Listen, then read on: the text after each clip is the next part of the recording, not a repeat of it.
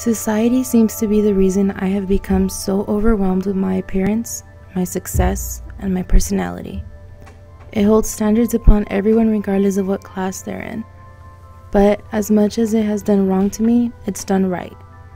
I have learned about it and have taken from it what I call strength, because we all have strengths, but sometimes society makes it hard for them to be recognized.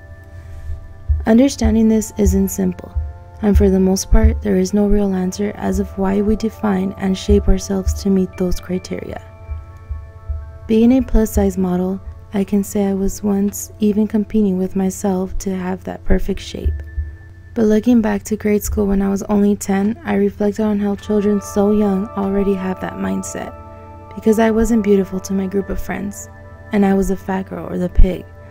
It never really made sense to me until now, how we ourselves shape our children to believe they are perfect compared to others. I say we because I'm a mother myself, and for that I am judged as well. The realization of my life hit really hard when I was on a lifeline for the attempt of suicide. See, those in my society never took the time to know me and why I looked a certain way. Nor do they know it was affecting me mentally to the point I had to seek help. Now I reflect on my past and the person I have become and realize I wouldn't exactly fit in if I let society define me. If I did, I wouldn't have surpassed my guilt of my struggle as an obese child, nor would I have become a mom. Acceptance is difficult when there are so many ways to try and prove ourselves to others, but trying to fit in would be a denial of reality. Our schools teach us so many ways in which we should build a nation and emphasize the idea that we are the future. Yet, they themselves change that concept by the unequal standards they have amongst each person. They worry too much about what makes us who we are.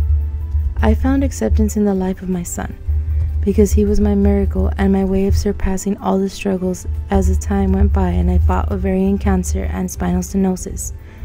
I got through the stereotypes, the expectations everyone had for me, the criticism of being pregnant at such an early age and failing in life, or not making it to college after working so hard in high school, for not being married and having sex without religious consent. This is when the society that defined me became the society I defined the way I wanted it.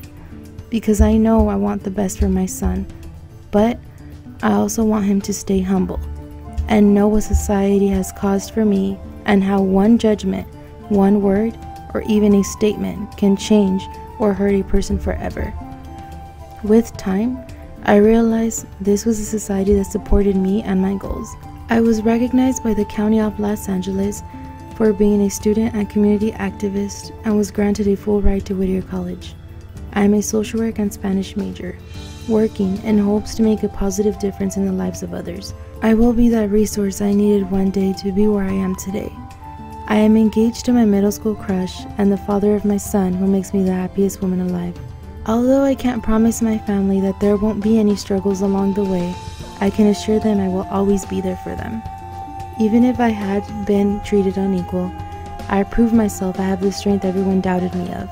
We all make mistakes, we all judge, and we are all part of a society that complements our life, and with that, we all have our own battles. But in the end, those battles will be a strength, one of which will make us who we are, because we can make our lives what we want it to be, if only we dare to be ourselves.